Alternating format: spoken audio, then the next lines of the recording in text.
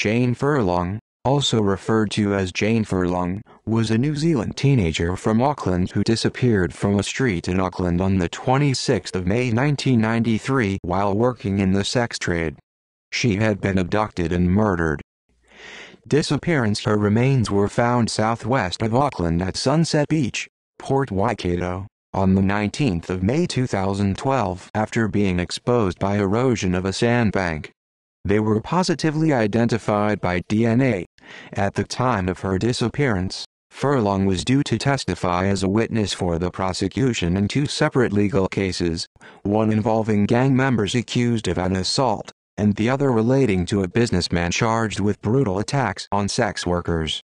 A year after the remains were found, Detective Inspector Mark Benefield said that Furlong's ex-partner, who reported her missing on the 28th of May 1993, some of her former associates and some of those involved in the court cases, had declined to speak to police.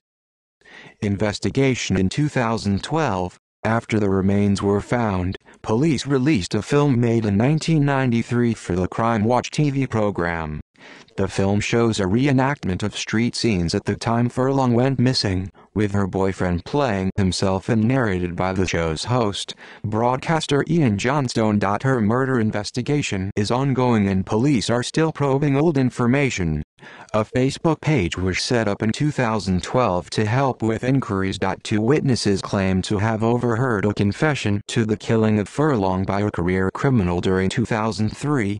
The police said their information contained factually incorrect information, so their potential leads were not further investigated.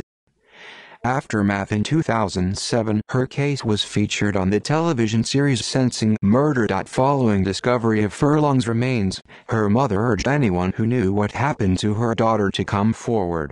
A funeral service was held at St. George's Anglican Church in Epsom, Auckland in July 2012. On the 9th of June 2019, the case was featured on the New Zealand version of the television show Cold Case. Police said they had a person of interest who had sold Furlong and her partner drugs and had been owed money by them. This person had a connection to Sunset Beach. In August 2019, a parole board hearing was held for Wayne Michael McGrath, who is nearing the end of a 5-year, 4-month prison sentence for raping Furlong's friend Amanda Wolfe. At his trial, McGrath had publicly identified himself as a suspect in the Furlong murder, but police have never confirmed whether he is or was a suspect. Before her disappearance, Furlong and her boyfriend were in a dispute with McGrath over a vehicle which ended in a violent confrontation in West Auckland. McGrath's brother said that McGrath had spent time at a family-owned park at Sunset Beach. McGrath was not granted parole. Further parole board hearings will take place before his sentence ends in May 2020. See also List of kidnappings, List of solved missing persons cases, List of unsolved murders. References